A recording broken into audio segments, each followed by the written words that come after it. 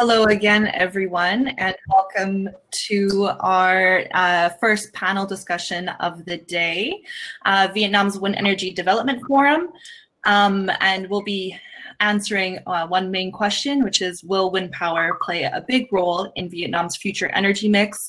And what are the different policy developments and industry trends in Vietnam and also Southeast Asia that can position Vietnam as a leader in the region's sustainable energy transition? So our panelists today include William Gaillard, who's VP Sales of APAC at Vestas. We have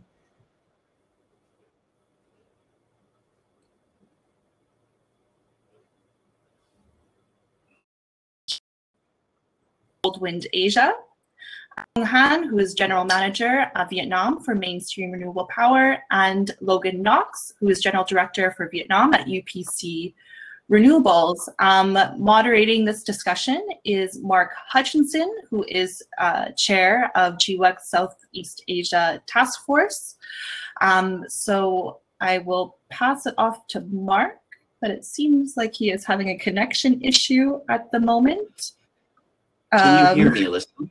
Yeah, I can still hear you, but we just can't see you, Mark. So I'll still pass it off to you, and while the video works out, and you can introduce the session. Over to you, Mark. Okay. Okay. Well, thanks, Alyssa. Okay. Well, first of all, welcome everybody. I'm very excited to be here. I think we're all here because Vietnam is definitely one of the hottest wind markets in Southeast Asia. The hottest. And it's not just because of good wind resources. It's also because I would say, there's been government support. MOIT, IREA, and many other government entities see the advantages of wind. They see that wind can get built in a very short time frame, just like solar. And when they compare that to things like LNG-fired power, which exposes the country to international oil price volatility, there are quite a few advantages of wind. The domestic capability to support the wind sector are growing, and of course that means jobs. Important to any government.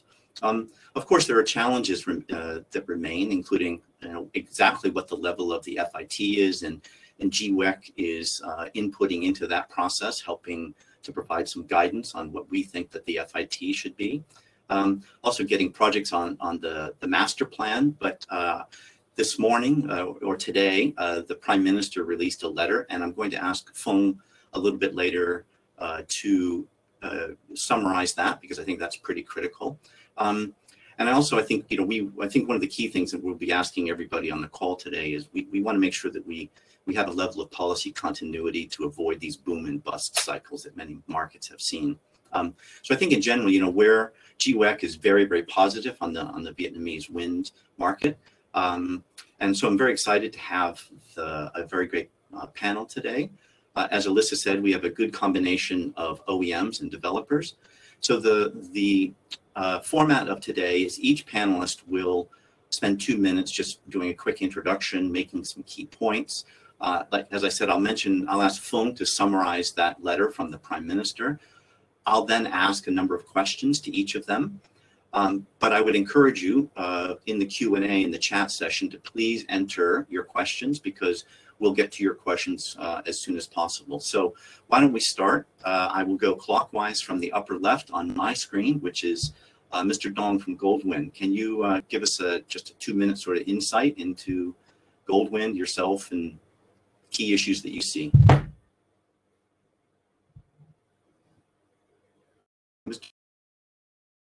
I can't hear you. Can you hear me, Mark? Yes, thank you. Yeah, thank you, Mark, for your introduction. And dear everyone, good afternoon. My name is Donald Dong, and I'm the General Manager of Goldwind Asia. I'm currently in charge of the business development, including service business development of the company in this region. I feel very honored to have the opportunity joining this panel. At the outside, please allow me to introduce a little about Goldwind. Xinjiang Goldwind Science and Technology Company was founded in 1998, and we are actually the witness and the impeller of China wind power industry development. and we are committed to become an industry leader of clean energy and also the environmental solutions. Since our foundation, Goldwind has achieved more than 6 gigawatts installed capacity in the global markets, stably operating 35,000 turbines in 6 continents, 27 countries. We have nearly 9,000 staff in total. 3,000 of them are R&D and high-level technical experts. And so far, I think Vietnam is in the period of rapid economic growth. There is a great power demand in the future. With the advantageous features of wind energy, cleaner, more stable, and renewable, we have strong faith in our product performance and liabilities in the low wind speed market. And we couldn't wait, devoting our wisdom and the technology and devoting our resources to Vietnam to build a clean energy environment in our joint efforts. So thanks, Mark. It's my introduction. Thank you. Thank you, everyone. Okay. All right. Logan, can you go next, please? All right. Can you hear me, Mark? Yes. Okay. Thank you. Hello, everyone. My name is Logan Knox. I'm the General Director at UPC Renewables Vietnam. UPC Renewables is a privately owned development, construction, and operations company. So we have been around for about 20 years in over a dozen countries around the world. And we've been focused on Asia since 2006. Some of our projects include Indonesia's first wind power project, which went online 2 years ago. We've developed in China as well as in the Philippines, expanding quite a lot into Asia in the past few years. In Vietnam, we've been here since 2017, and we started as a small team, and now we're about 40. And we are just getting started on construction on our first 2 projects in country. And we're trying to assist the country as much as possible under this great, wind resource and great framework we've got going to try and push wind power in Vietnam. Great. William, can you go next? Yeah, sure. Hi, everyone. Thanks, Mark, for the great intro, and very excited to be in the panel today, and lots of things happening at the moment in Vietnam. For those who don't know me yet, I'm the Sales Vice President at Vestas for Asia Pacific. We're the leader worldwide in the wind industry and sustainable energy solutions, and we're also the leader in Vietnam with 150 megawatt installed and more than 500 megawatt under construction as we speak. We're very excited about the tremendous opportunities that the Vietnamese market is bringing at the moment, and I hope to be here to support the growth of the Vietnamese market over the long term. Thank you. Great. Phong? Hi, everyone. Yeah. Great to be here today. I'm Phong. I'm the General Manager of Mainstream Renewable in Vietnam. I've been in renewable sector for more than 10 years. And in Vietnam, Mainstream has been working since a few years, developing one of the biggest offshore project in the region, 800 megawatt Sóc Trăng project. And in our pipeline, we have about a few hundred megawatts more in development, and hopefully by 2025 we will be able to put in operation at least 1 gigawatt of wind project in Vietnam. This is a big target, but I think it's achievable. And as Mark just shared, I'd like to share very good news. Just a few moments ago, today, the government have signed the approval for 7 gigawatt of wind power project to be added into PDP7. So practically all the projects in the list 1931 by MOIT will be approved, but we have to have a clear interpretation of the letter to see if all of the project will be approved at once, or we still need an individual assessment by the MOIT of each project case by case. But anyway, this is very good news for the whole sector. Thank you. Great, thanks, Phong. Deepak? First of all, I think to thank GWEC and the other organizations for bringing us all together. There's a lot going on Vietnam, even live as we are all talking. So good to have the industry all together to talk about how do we take it forward. So I think the announcement is big. For myself, I'm the regional sales leader for GE onshore wind business in Vietnam and rest of ASEAN. Vietnam is a key core market for us across industries, across fuels. We've seen the journey the country has taken. It's one of the most promising markets, and the speed and the urgency we see, the political support. I think we are here for long term, while we all want to put as many as turbines and wind farms within this race.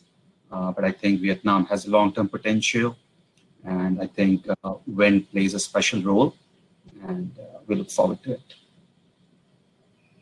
Great. Okay. Well, thanks everybody for your thoughts. The first question, as I think I can't remember who alluded to it, but can you please tell us a little bit about how the impact of COVID-19, what it's had on your ability to do business in Vietnam? Maybe again, I'll just start with Mr. Dong. I think the COVID-19, has a big impact on our business in Vietnam. Most of our, staff cannot go to Vietnam right now because, February actually is the Chinese New Year of China, and most of our engineers they come back, and I think starting from the very beginning of February, the Vietnam lockdown. So most of our sales cannot go to the Vietnam. I think there is a big impact of us to communicate with our clients and also our friends in Vietnam. And also we have 2 projects currently under construction, and there are also some impacts because the materials cannot delivered at this moment to Vietnam. And also in those 2 projects, we are cooperating with Chinese EPC contractors, and they also need the labor and the raw materials and also the tools, equipments delivered to the Vietnam. But currently the situation is not allowed. So I think there maybe have some also impact of the construction progressing. There maybe will have 1 month delay of our project, but we will see. We are struggling, or we are working hard to catch up the original progressing. I think, and also, okay, Mark, thank you. It's my opinion. Yeah. Okay. Yeah. Okay. Logan, you're on the ground. You're getting things done, right? Yeah, we're trying to make sure that we stay on track. For us in our business, I mean, it's obviously had an effect, but for those of you who are in Vietnam, you know that the country has actually done surprisingly well. They took it very serious at the beginning, and the government did a very good job at locking things down quickly, and also preventing a lot of people coming from abroad without being quarantined, which I think seemed inconvenient at the beginning. It's had a very good effect overall, though, because the country is opened back up. I'm sitting in Ho Chi Minh City right now, and things are very much back to normal. Not normal, but very much back. People are back to work and back in business, except people cannot come and go from the country. And so the biggest problem for us right now is actually just meeting anyone who isn't here. But in terms of getting started with the construction of our projects, they're very much moving forward. There is very much a concern from our side how long this will go on, because we need people to be able to come into the country to assist us with our projects. And also, what kind of what it will look like to open Vietnam back up to the rest of the world.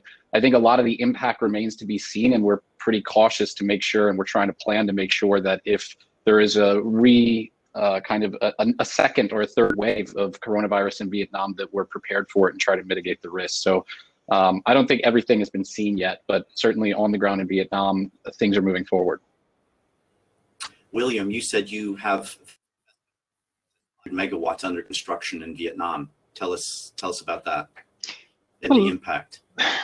Look, I have to say that obviously there is an impact, and mainly because of some factories who had to shut down. We had, I think, 2 or 3 weeks of shutdown in the Tianjin factories in China, post Chinese New Year. But the reality is that we learned how to, I would say, accommodate with the situation very, very quickly. Our goal was to reopen as soon as possible and to ensure business continuity. And the whole company has been geared toward this objective with daily meetings, weekly up to the C-level, of course, engagement about COVID management, how to ensure business continuity in the factory, of course, how to ensure business continuity in the construction projects, and how to ensure business continuity in the projects which have been built and are under maintenance, to ensure that the electricity gets to the people who needs it. So we've had a lot of attention to that, and in Vietnam we haven't stopped construction. We haven't stopped any also maintenance in Asia, as far as I know, except in Sri Lanka for maybe a week where there was a curfew. But probably the only place where we had to stop anything at all. So all in all, yeah, a lot of work, a lot of stress, and also obviously some impact on the total capacity that we expect to have recovered by the end of the year in terms of turbine sales or turbine manufacturing capacity.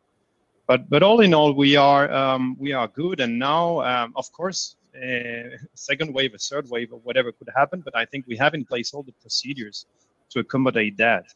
In Vietnam, as an example, when we were monitoring a little bit the situation, we decided to take everyone out of Hanoi and Ho Chi Minh and to put them on site or close to the site so they could continue attend to the customers and the project construction. So we didn't have any delay on that. So no, I would say obviously stress, but all good, and until now a good success. So thanks to all the team that has made that possible. Great. Okay. Phong, how's it affecting mainstream? Well, in fact, our projects are still under development, so not yet into the construction phase. So for now, the COVID doesn't impact much the mainstream's work in Vietnam. For the technical studies and engineering work, it's still going on very well. Yeah. Okay. Great. Deepak? I think I'll echo what others have said. I mean, there is impact, and it depends which country, which place you are. In some places it's more, in some places it's less. I would say, even though we have a very strong employee base and labor force out there, but I think we do need to supplement it with experienced technicians and engineers from overseas. So as long as the borders open and travel can start again, I think Vietnam should not see too much disruption.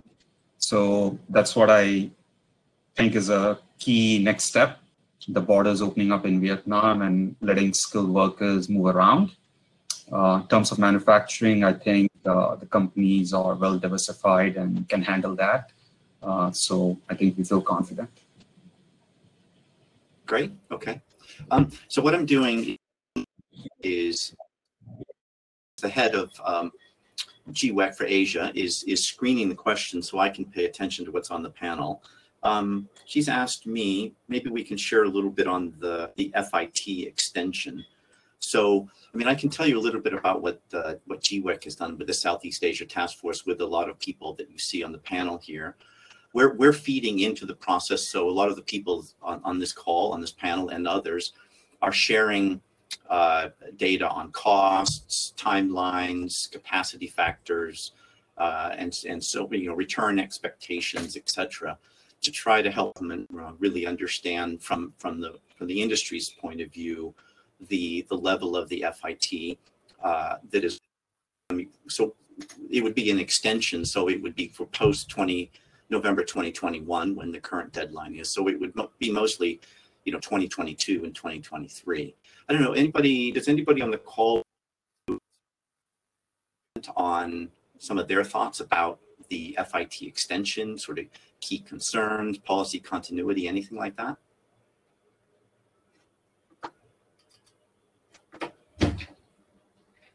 I could take a stab at it, Mark. I think FIT extension, I think it's not just a short-term interest that everyone has. I think it's required, and government is supportive of it. I think a long-term policy, what we have seen in the world, help reduce your LCOEs, create more local employment, more local footprint. Mm-hmm. Because if you do switch on, switch off every few years, you never get to realize that efficiency gets lost. Therefore, I think even though we don't expect everything to happen overnight, but I think the way the government is working, if they can figure it out, a 10-year plan, I think that will really motivate not just the OEMs, the developers, the entire ecosystem to really keep bringing in efficiencies year over year. And that's where I think the Vietnam as well as all participants will benefit. Okay, maybe just to follow on that, Deepak, then I'll ask the other OEMs as well, is the local content issue. You mentioned it, doing more in country, helping with jobs, which again, just makes everybody's lives easier. But of course, there's a balance between very strict requirements for local content can actually increase costs. Can you comment on that a little bit? And then I'll ask maybe I'll ask William and Mr. Dong if they can comment on it, and then the developers if they have any views on that as well. Look, I think Vietnam projects can already, achieve 60 to 70% local content. There's the civil industry, the BOP, there are well-established service providers in that arena. So really, you're talking about nacelles and blades in a global supply chain. I think, it's very hard to put one in every country. But like I said, can have a roadmap to do consistently 1 gigawatt a year, 10 gigawatts over 10 years. I don't see why it would stop us from investing more and maybe creating those missing pieces in country. Okay. William, anything to add to that? No, look, on the contrary, I think it's not the case on every project because there is a logistic aspect to be considered. But we see that in most of our projects that we are delivering to Vietnam, we're using towers made in Vietnam, which obviously is an important part of the local content. And as Deepak rightly mentioned, there is also all the balance of plant, electric and civil works, which makes for a good portion. There is a lot of knowledge locally on the transport, on the cranes and installation as well. There might be a few supply chains with the rush that we are seeing, but all in all, it's generally local supplier based, which are fully capable. We see also some other projects and OEMs having other approach and trying to import everything. Monopiles coming from China. So I don't know the numbers here. Maybe a colleague from Goldwind can mention a little bit more. But in our case, we can definitely say that we have more local contents than foreign importing goods for sure. Okay. Mr. Dong, I saw you went offline for just a bit. So we're talking about local content. Yeah. A little bit about Goldwind's approach to local content. Okay. I think this conference is very hot, I was lots of people inside and I was offline. I'm sorry. Yeah, I think for local contents, Goldwind, we are planning, to developing the localized procurement of towers. And we have some projects, we are planning to procure towers locally in Vietnam. And secondly, Goldwind, we pushing forward the construction of a solution factory globally.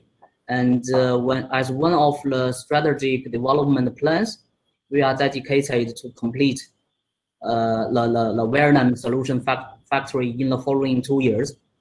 It's a platform equipped with diversified functions such as stocking, purchasing locally, repairing, and also remanufacturing of the parts.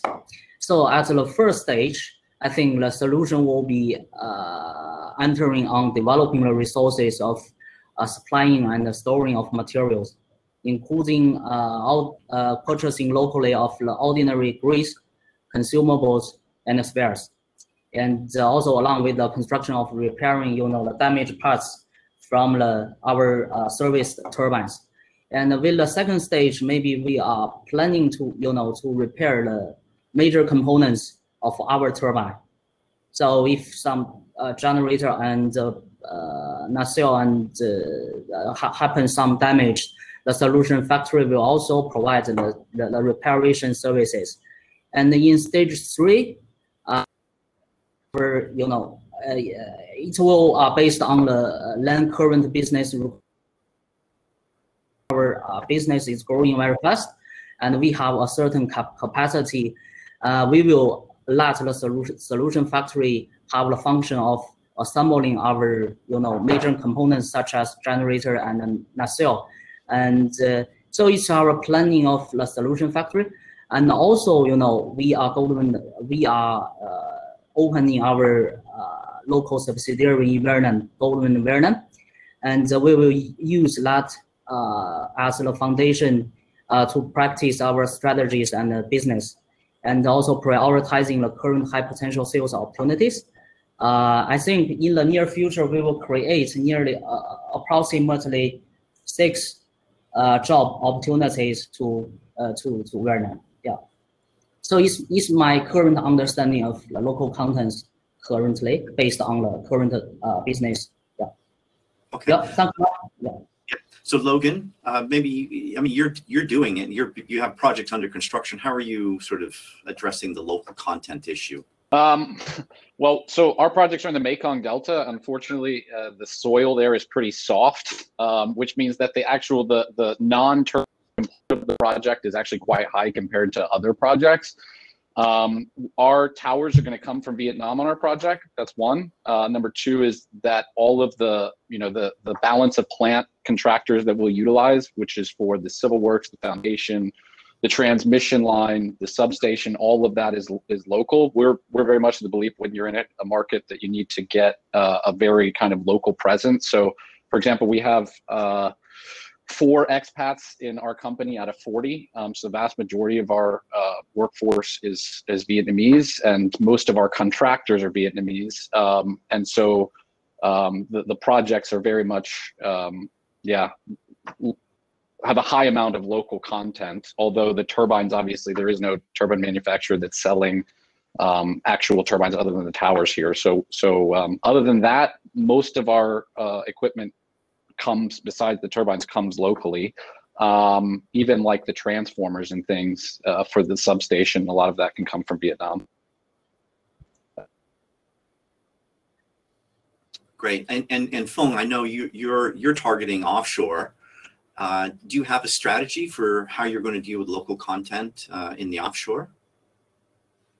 It's a tough question because I'm not in charge of construction yet, but looking at our ongoing 800 megawatt offshore, we have a lot of local subcontractors doing even the engineering works, but also for the installation work, especially for the foundation. Yeah. So okay. I don't have a figure in mind yet how much in terms of percentage compared to the total investment amount, but sure we will be using a lot of local supplies. Yeah. Okay. All right. Let me just check some of the questions. Well, one of the questions I note here some questions, so maybe I can go directly if you're okay. Okay, sorry. Which? I mean, I have noted some questions here, so I can reply directly. for the questions that I Okay. can. For example, Liam just asked if onshore is more favorable to offshore projects in Vietnam. So my answer is not sure, because on-site project maybe installation cost and development cost is lower, but one of the main issues with Vietnamese wind projects in general is the on-site resource and data acquisition, which is still not enough, and not we don't have enough on-site data for long enough to run our financial models, and also to optimize our design, and also it's still not sufficient for the bankability of the project. So the on-site data that most of the local local project in development right now are usually used for the planning purposes, to be included into the master plan and for the pre-feasibility studies only.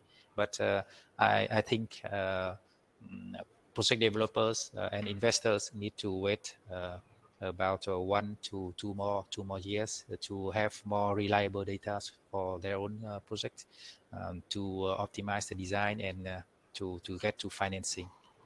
And also for on-site project, you have the problems of land compensation, and also some requirement from the international but also local regulations in terms of setback from the turbine to the urban areas nearby. So in Vietnam in general, you see houses everywhere, and if you set back from that according to the standards, you may finish with a very low capacity compared to what you are approved in the master plan.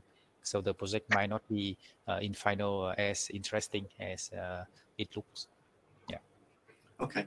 A couple of questions. A couple of questions have come in on financing. So just to let everybody know, there's a financing session tomorrow. So I think we'll leave those questions for tomorrow's session. A couple of questions have come in on curtailment and sort of the ability of the grid to absorb all the power. I know, Logan, maybe you can start, and then I'm happy to let anybody else who wants to comment on that. So just to be clear, the question mark is just to comment on the grid's capacity to absorb? Well, and then there was 2 questions, one on curtailment and one on the ability of the grid to absorb, and they're obviously related. So any insights that you could give to both of those, I think would be interesting. And then I'd be happy to let everybody else, say what's on their minds as well. Sure. So there's a lot to say about that subject, but essentially, for those that are not familiar, that the power purchase agreement and the interconnection agreement in Vietnam are not exactly the most friendly compared to other countries in terms of the investor, the developer. So basically, if there's any kind of problem on the grid, we have to agree as a developer to turn down our project and to scale down. And so when we entered the country, we knew that this was the case. The power purchase agreement, I think GWEC and others have been advocating to get this changed for quite some time in order so that we can get international financing in, which has a much lower cost of capital, and we can, reduce the price of power rather quickly. That hasn't changed yet. We're still hopeful that in the future it will change, but at the current situation is we have to accept that risk. And so our strategy is basically we try and do that very pragmatically. We try and look at the project's fundamentals and do intense grid studies on our projects from the very beginning. So where is the power needed? Where can we connect? And we try and stay away from other projects as much as possible, which has some downsides because our projects may have, less wind than others, but we can address that through just a pragmatic approach of trying to find a place that needs power and that we can interconnect to. What I'd say is that for those interested to get into renewables in Vietnam, this is a subject that you really need to find a good consultant in Vietnam that understands the grid very well. perhaps people that have worked, with EVN before and are able to, they know the kind of the planning of the substations and how the master plan of the electricity system will evolve, so that if you're planning a new project now, you can project where new substations will be located. I think it's very much a kind of, there's no broad answer. It is that this is a real risk, and you need to know where you're connecting your project to and who else is connecting there, and try and do as many calculations as you can, and foresee downside scenarios of just trying to figure it out. But I think one point of note is that we have seen EVN and the National Dispatch Center take this situation much more seriously in the past 1 year because of a lot of other issues related to other technologies, renewable technologies. And so I think they're much more paying attention and looking at in much more detail than they did previously, and making sure that the proper upgrading is done to accommodate as quickly as possible, including the fact that projects are coming online so quickly. Right. Anybody else want to talk about sort of grid planning, curtailment?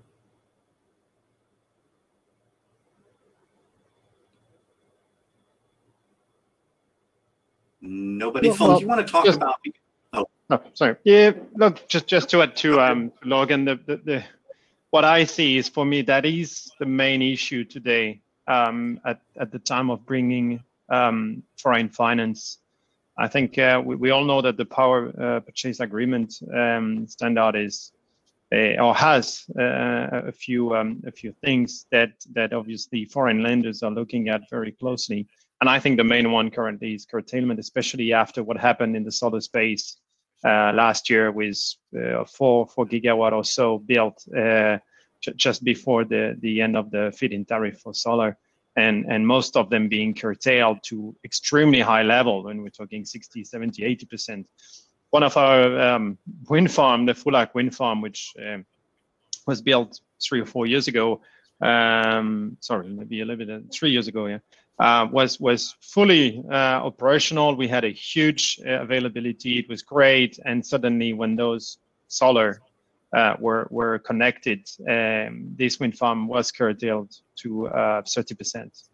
And obviously, for the owner, it's well, you can call it bad luck, but it's a catastrophe. Because at the end of the month, you still have to pay the debt to the banks, you still have to pay your employees, and you just don't have the revenues. Yeah, so it is just not a problem for the lenders. It is also a reality for the developers. And I think that that's something that has, let's put it in a positive way, should be managed better in the future. And I hope that now also not just the industry, but obviously the grid operator itself has learned, and hopefully with PDP8 coming, etc., then these are things that are going to be taken care of very cautiously. Obviously, I'm super happy to hear that this 6 or 7 gigawatt list has been approved by the Prime Minister. But I do hope that there will be some order of who can connect and by when to which substation. Otherwise, it could be extremely dangerous for everyone, just for everyone. So that's my 2 cents on it. It's not my money. Logan, I'm sure, is obviously having a lot more concern and Han as well about that. I mean, just on that point, William, in that list, for those that master plan, proposal to the Prime Minister from the Ministry of Industry and Trade, they do specify exactly what the grid requirements are to get those projects interconnected. So some of them, for example, like projects in the Highlands, they need, this Pleiku 2 substation and a lot of very serious substation upgrading. So the question will be, for if there is a new feed-in tariff, if this gets approved, then what is the framework to enable developers to be able to make that call to go forward? It'd be very difficult for us to make a call to build a project and give the wind turbine manufacturer money to get started when the substation upgrade is not yet completed. Some developers may take the risk that they see construction getting started to be the upgrade, and then they'll just go ahead and move forward.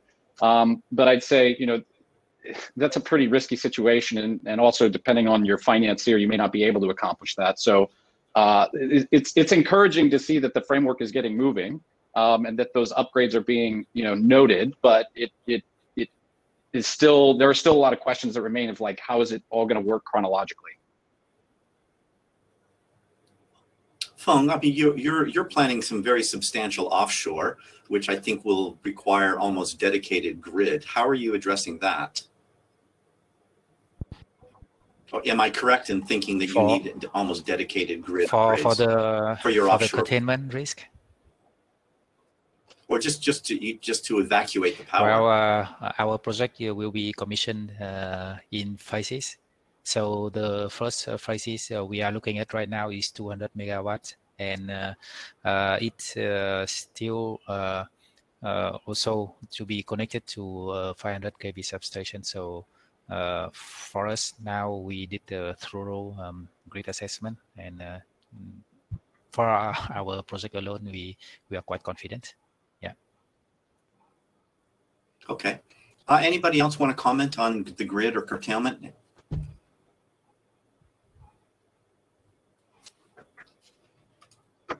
Okay, let me go to ask. Sorry, switching back to the grid. What about the issue of actual grid connection? We've talked about curtailment, we've talked about grid upgrade, but are there challenges in actually just getting connected and affecting timelines? I could throw out Mark. I just say that the process of getting an interconnection agreement, I think, is much more difficult than it used to be, because a lot more renewable energy is connected to the grid, and there's been a lot more places that have seen curtailment issues, and so nobody wants to be curtailed, right? I mean, EVN doesn't want power that is there being curtailed, and the developers, the owners, don't want it to be curtailed. And so the level, and now that there are projects that are being curtailed, not so many on wind, but a few, I think everybody, all the stakeholders are just trying to get it right and make sure that there's a much lower chance of curtailment. And that's required a lot more inputs from different departments than I'd say there used to be. And so it's just generally slower getting in. Which is, not great that it's slower, but good that there is more focus on that problem. Okay. Anybody else? Some questions have come in talking about how much can actually be installed by November 2021, which is the FIT deadline. I don't know who wants to sort of give a projection as to how many of the projects that are currently under construction are going to deadline get delivered.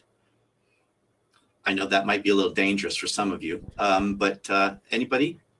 Well, in our own intelligence of the sector, we see that about 900 megawatts of onshore and offshore projects are under construction right now in Vietnam, and hopefully one of them will achieve COD by the end of 2021. But that's the maximum. We can expect 900 megawatt into wind power to the grid by that time. Yeah. Okay, that's your own internal numbers. Well, based on intelligence from the market, based on various news about the projects that goes into construction, and also news of Vestas, for example, signing some EPC agreements, etc. So, yes. Yeah. Okay. Just so I can understand, Phong, is that with existing projects, or you mean new projects into construction? Because there's, several hundred megawatts already in operation. In operation, I think there are about 300 or some a little bit more, and about 800 to 900 in construction, according to the news. Yeah. So hopefully all of them will achieve COD on time. So do the OEMs want to comment on this? Deepak, Mr. Dong? Sure. I think, look, projects who are developing with the intent, I think they will get done. I don't see why. Of course, there's always unknown challenges that could come, but people who have planned it well and know what they're doing, I think it should get done. And I think one commentator made a good distinction that this is not like a solar rush that happened, that overnight, you start putting up panels. It's a bit different. Wind is a bit challenging, and that's what, this forum and others have been lobbying around with the government, that it takes a bit more planning and selection. You can't just put turbine behind your house. So I think, that may restrict the ambitious megawatt targets that everybody wants for Vietnam. But I think people who have put in their effort, I think should get through. Okay. Mr. Dong, do you want to comment on that? Yeah, sure. I think I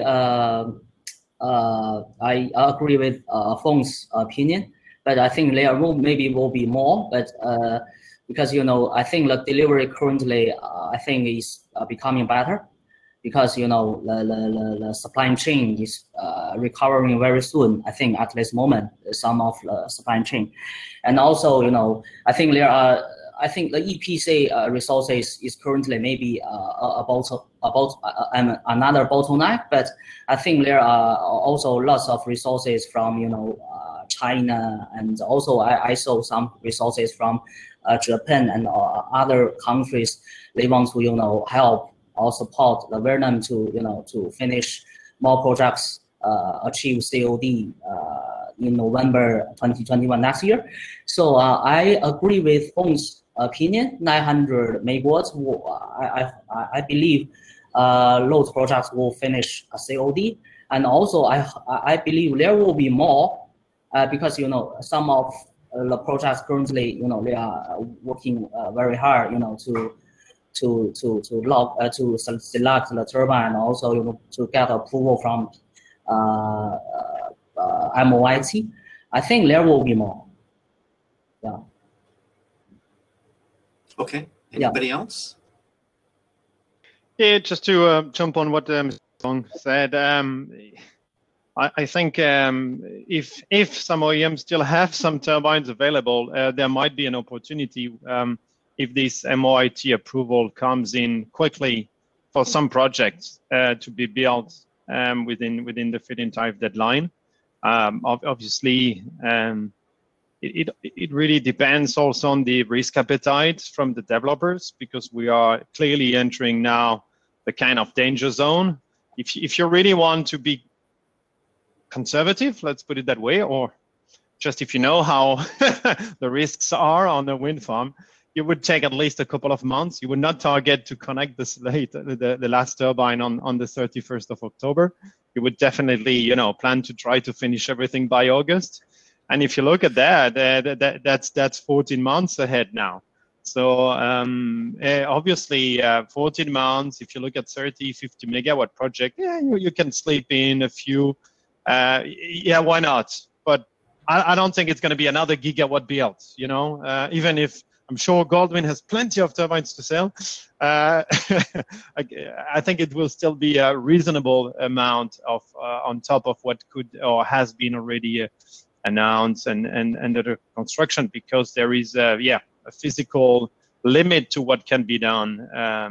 And yes, it's not like solar panel. There are things that can be done to accelerate, like putting more cranes, putting more staff, putting more this and more that. You can double, triple the teams, but that has a serious impact on the cost of your project. And then also you have what makes sense for the project. Is it still profitable to go ahead if you need to pack all those extra costs just to reach that deadline? So.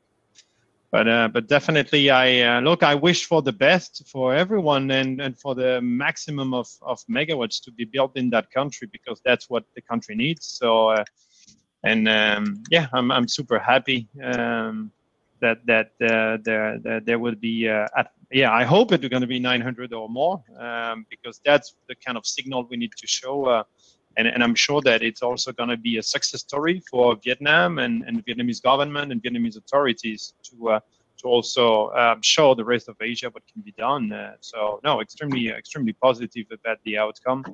And again, not really concerned that those projects would be commissioned by November 21, unless and touch wood, there would be a second pandemic or whatever. And of course, this is the kind of thing that needs to be taken into consideration and managed very carefully. Okay, so we're getting near time. There's one question that came in from Essa that says, interesting, and he's with Poiri. So Essa, we've been in discussion with developers for roughly 2.5 gigawatts, all planning for COD before FIT deadline. And he says, I'm quite sure we're not aware of all the projects. Okay, so 2.5 versus 900, who wants to talk about that?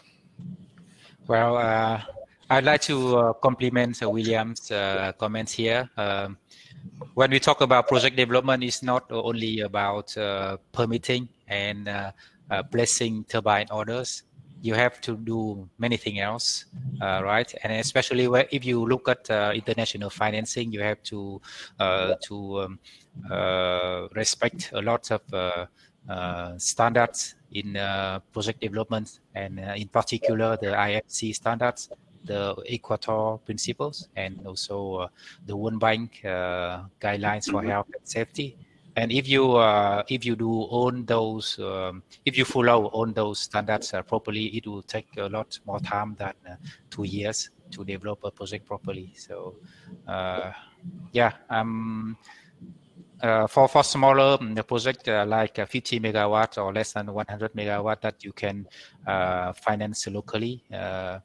I think achieving COD by 2021 would be still possible, but for bigger projects and with international financing, I don't think it is possible. Anybody else want to comment? Sure. I think, yeah. I think there will be so there is a gap 900 and 2.5 gigawatt. But in my opinion, I think there will be more need to be installed. I will be installed next year, and because I think at this current stage, if just like William said, we need to support the Vietnamese government very well, and we also to achieve more COD projects next year. I think at this moment, our OEM, Deepak and William and also Goldwind should work closely with our developers here in Vietnam, because the developers need that approval very fast.